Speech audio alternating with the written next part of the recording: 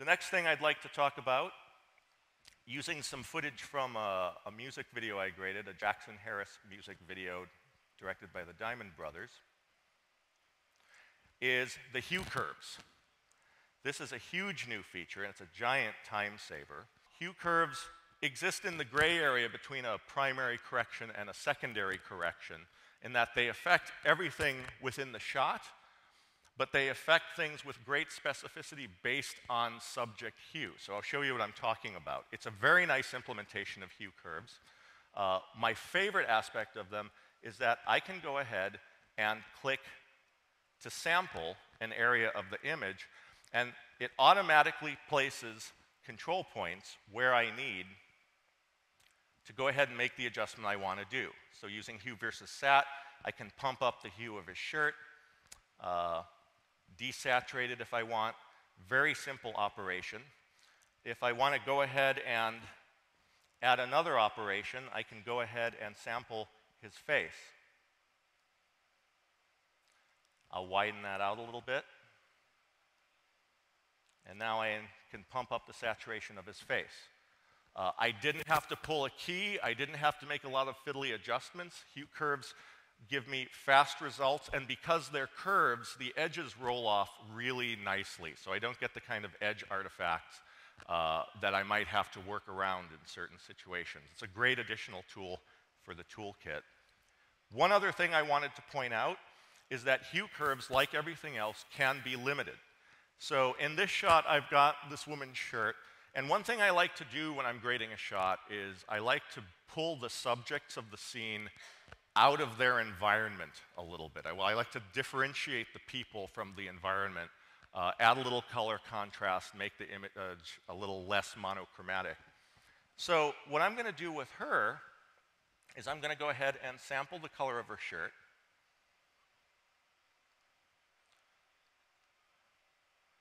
And I'm going to make a change to the hue. In this case, maybe I want to actually use hue versus hue. So I'm going to push that hue around, very fast to do, but now I've dragged that graffiti along with me, which I don't necessarily want to do. To fix that, I'm going to open up a window. I'm going to turn on a circular window, and I'm going to go ahead and use it to isolate just her shirt. So if I turn off that OSC, you can see pretty much with 2 operations, 3 clicks, I've just gone ahead and completely changed her shirt. Very smooth, it looks very nice. Straightforward operation. So that's Hue Curves. Next thing I'd like to go into is the RGB Mixer. So Photoshop users out there, yeah, you've all used Photoshop. This is very similar to the channel mixer in Photoshop, in that it allows you to mix any proportion of the red, green, and blue color channels into any other color channel. But one of the really cool things you can do is with one button, you can enable a monochrome mode.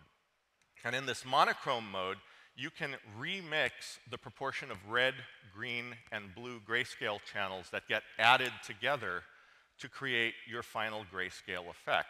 Now, the default right here is basically what you get if you turn saturation down to 0. You know, it does the job, but it's maybe not the most exciting possibility for a given shot. What I can do here is I can go ahead and remix the effect. So let's say I want to have brighter skin tones. I can pump up the red channel's contribution, reduce the blue channel's contribution. In fact, I can subtract one channel from another to create even more wonderful and strange effects. So with one fell swoop, I've gone ahead and created an entirely different grayscale effect. I'm going to add a version, and I'm going to do something different. Maybe I actually want to eliminate the red channel's contribution and pump up the blue channel's contribution. I want to give them more of a bronzed kind of bande de soleil look. So again, very quick to do.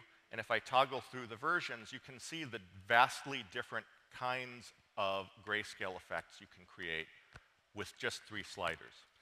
So that's the RGB Mixer.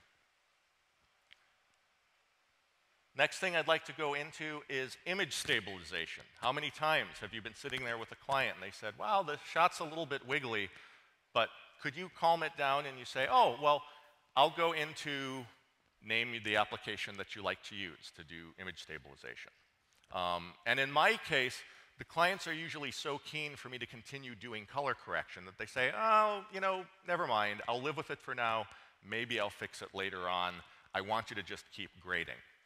Well, Davinci already had an incredible tracker that you've probably already seen, and they used the same technology to create motion smoothing. So I'm going to go into the viewer, open up the tracking controls. In tracking type, I have a new mode, image stabilization, and I'm going to go ahead and click forward. And what's happening is that Resolve is automatically identifying every trackable feature in the image. You'll notice it's also identifying the subjects moving within the frame. It's doing a tremendous amount of math that I can't even imagine under the hood. And it's doing it very quickly. It's just analyzed the entire shot. So now that I have it analyzed, I can go ahead and move to the front. And this smooth frame slider here allows me to apply how much smoothing I want to do. So I adjust the slider, I click Stabilize, and the effect is done. Now if I play through this shot, you can see that it's being smooth, it looks really nice, but I have these black intrusions, which are giving away the repositioning that's dynamically happening in order to make this smoothing happen. So that's great. Maybe it's a little more smoothing than I need. I just want to calm the shot down. I don't want to pin it. So I'm going to go ahead and reduce the smooth frames parameter, and I'm going to turn on stabilization zoom. I click the stabilize button again. I don't have to reanalyze it. That's already been done.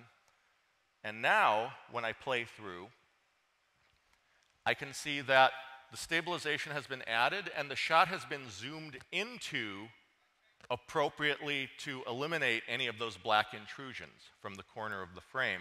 One thing I'd like to take the opportunity to point out is that Davinci Resolve has an incredibly high quality scaler. So this operation is probably the final look of the shot. You're not going to need to go to another application to get better scaling. This is really good scaling right here. So that tells the story of image stabilization.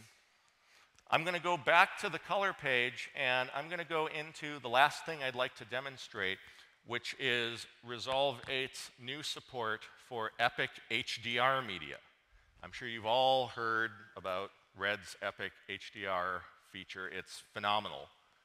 The few shots I've had an opportunity to grade, it's really going to change the way I approach problem shots if the filmmaker's shot in HDR mode. If you don't know what HDR mode is, essentially you set your exposure on the camera, and Red is automatically and simultaneously recording an underexposed version of the very same image. Both of these images are recorded simultaneously. Your exposure is the A track, the underexposed image is the X track. And it's stored away. You can specify how underexposed is when it's recorded. And it's stored away until someone like me comes along to retrieve it for whatever reason. So this is an HDR clip. As you can see, she's exposed pretty well, but the background's kind of blown out. So I'm going to go ahead and build the node structure I'm going to need to retrieve that HDR information. I'm going to go ahead and choose nodes, add layer node, and in one fell swoop, that goes ahead and sets me up with 2 corrector nodes and a mixer node that mixes both of them together. Next thing I'm going to do is right-click in this node graph and choose Add Source. These blue bars off to the side here are the source state of the image. They're basically the thing that's sitting on the hard drive. So when I add another source, what I'm doing is I'm adding the possibility of piping in that extract data. And if I connect that second source bar to the RGB input of this second node, you can now see the top node is the normal exposure. The bottom node is this underexposure. Once I've got this set up, I can easily fade between the two by going into the Key tab and using this post-mixing gain slider. Now, the simplest thing I can do is to simply find a nice middle ground, blend both shots together, and then I can use that as my starting point, meet it in the middle basically, and continue grading from there. That's one approach. Another approach, let's say I'm working with documentary footage, available light, and someone walks well exposed from the interior of a building into a bright exterior outdoor area. Well, I can go ahead and animate this post-mixing slider to automatically duck the shot appropriately to always have the best exposure.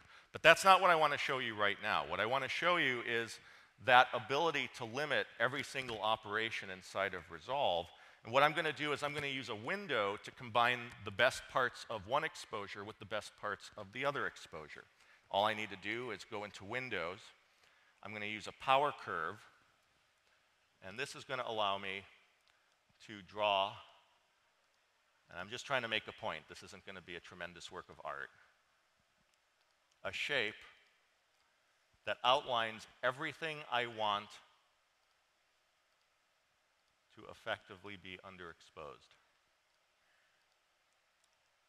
So I draw my shape.